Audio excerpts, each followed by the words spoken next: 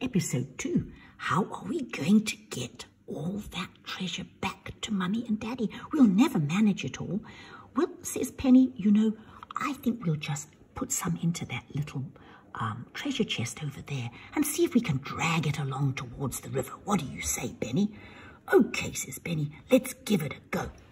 So, we're going to put the treasure chest there, and Benny is going to come along and he's going to choose a piece. Which one? Oh, there's so many pieces there. I don't know which one we should choose. I think I'll do this beautiful purple one here. That's a nice little bit. And Penny says, oh, I think Mummy might like this tiger's eye. We'll put that in there. That's probably all we can manage for now. So let's close the box and let's jump on the top and see if we can make it move for us. Yeah. Mr. Squirrel Nutkin, do you think it'll be okay for us to take these 2 bits with us all the way back to Mummy and Daddy? Well, I don't see why not, says Squirrel Nutkin. There's lots and lots in the cave, you know, and I don't see why you shouldn't be able to take that back with you.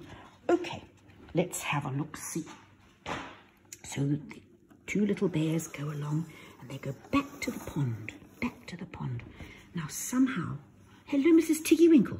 Oh, hello, Mrs. Tiggywinkle. Now, we have got to get back, but we can't possibly climb over the purple waterfall with this big chest. Do you know maybe a shortcut for us? Well, children, if you follow me, I will show you the secret way around. So Mrs. Tiggywinkle goes off and she goes wandering around the pond, and Benny and Penny follow her. Now, children, she said, you see, between the waterfall and the tree here, there's a little gap. Maybe you can squeeze through there. Oh, thank you, Mrs. Tiggywinkle, they said. So they very carefully go through the gap.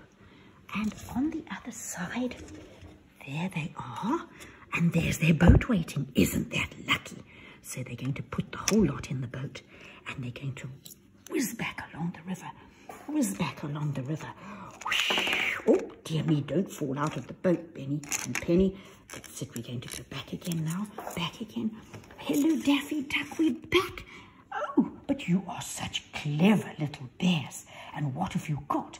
We've managed to find 2 special pieces for Mummy and Daddy. Well done, children. I hope you had a lovely adventure today. Let's see what Mummy and Daddy say.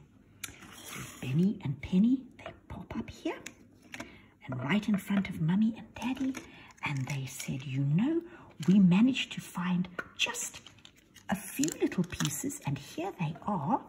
We've got a piece of amethyst, I think it is, and another little piece of tiger's eye. Do you like them?